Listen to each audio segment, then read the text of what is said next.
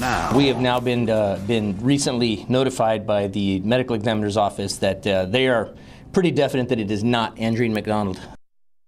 The sheriff's office pretty definite it is not Andreen. The question still left unanswered tonight: whose body was found burned on the far west side of the county? The discovery was made yesterday off Highway 211 near Government Canyon. Deputies processed the scene, wrapping up efforts this afternoon.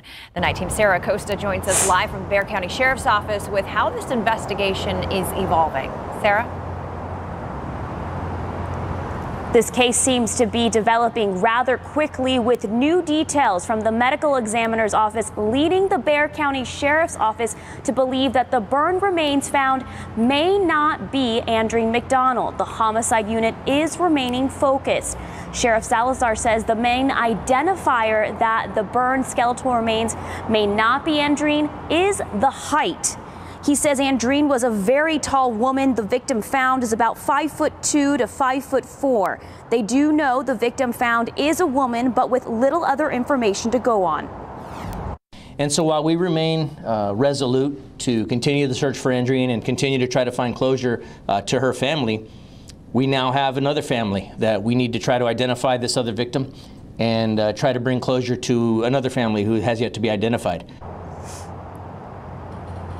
Salazar says they are reaching out to area law enforcement officers for any missing people reports that might match the woman that was found. They are also asking for the public's help.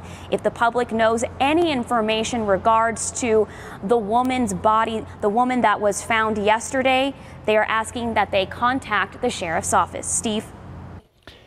Thanks, Sarah. With the new developments from the sheriff's office, the search continues for Andreen McDonald, the 29-year-old mother, last seen on February 28th near her home off of Solitude Cove. That's in far north Bexar County near Canyon Golf Road and Overlook Parkway. On March 1st, McDonald did not show up for work, and friends and relatives reported her missing. 2 days later, her husband, Andre, arrested on a charge of tampering with evidence in the missing person case. He was released on bond earlier this week and must wear a GPS monitor. If you have information that can help find Andreen McDonald, call Crime Stoppers at 224-STOP.